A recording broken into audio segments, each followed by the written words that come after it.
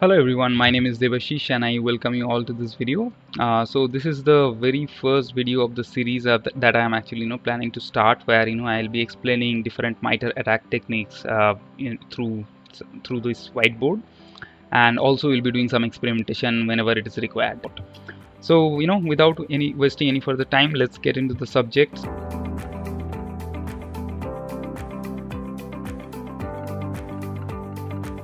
So we are talking about domain fronting today. So it's basically a MITRE attack techniques. You will be able to find more details on the MITRE website as well. So as per the definition, so domain fronting is a technique leveraged by threat actor to use high reputation domains to disguise C2 callback from both the user and security tools.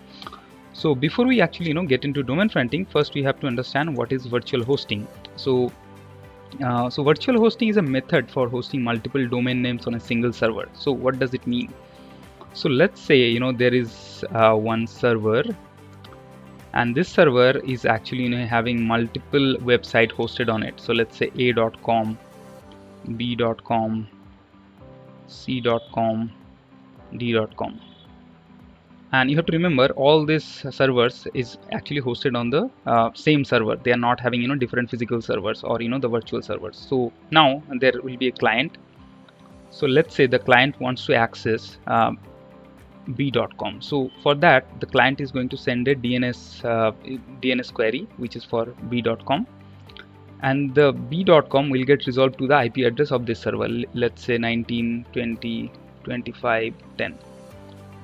And after that, when the client request reaches here, the server has to decide to which website it has to be redirected. So how it decides that? So it is actually done via the virtual hosting. Okay, virtual hosting configuration. So whenever a client actually sends a request, right, a.com or maybe google.com, it is going to send a raw HTTP request, and you might be already aware. So the raw HTTP request also has a header called host header, and there you will find the exact same domain name. So what happens is, when the request actually reaches this particular server, right, it is going to parse the host header, and based on that, it's going to redirect the request. And once the application actually process the request, it's going to return the response to the client based on that. It is actually known as the virtual hosting. So now what happens is domain fronting. So let's say there are hundreds of websites hosted on this particular server or provided by this particular hosting service provider, and let's say there was a problem in the d.com website. Some attacker was able to compromise this website, and the attacker was able to upload a malware actually on this website. So maybe the malware is hosted in d.com/malware.exe.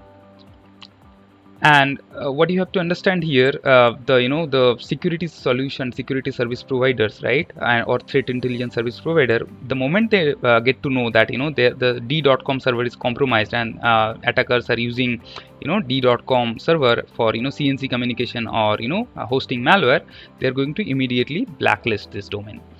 So let's say there is a organization. This client is sitting within an organization, and the organization is using a security tooling, okay, which is going to find out if any domain the client or any employee is trying to access is blacklisted or not.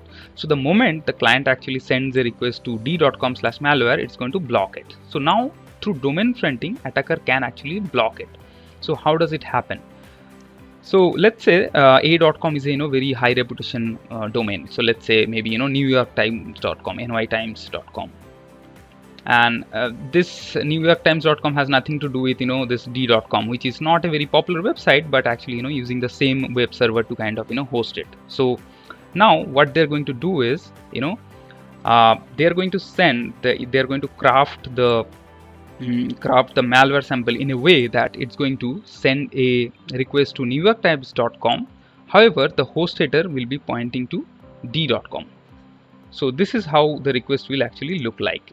So this is the raw HTTP request. Here the host header, you will actually see the malicious domain, let's say d.com. However, the actual host will be newyorktimes.com. So newyorktimes, nytimes.com. Okay, So now whenever the client, right, the client or the malware actually sends a request to send this request to this particular hosting service provider, what will happen is the security tool that is actually placed here, it is going to see a domain domain request, DNS request to newyorktimes.com, which is an absolutely legitimate domain. It's a very high reputation domain, so it's going to simply allow it. However, when the request actually reaches this particular server, what happens is it's going to find out this particular raw HTTP request, and you will see, okay, this client is looking for the site of d.com. So now what happens is this server, this virtual host, will actually redirect it to d.com, and there actually the malware is hosted. So now in return, malware, or actually CNC, whatever it is. So now what happens is it's going to return the malware or malicious command or malicious exe to the client.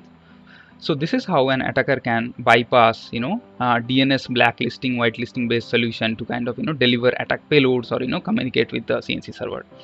So that's pretty much it, what I wanted to actually discuss in this video. So I have decided to bring more such short videos on different MITRE attack techniques on this channel. So if you like the kind of content I upload on this channel, request you to stay subscribed.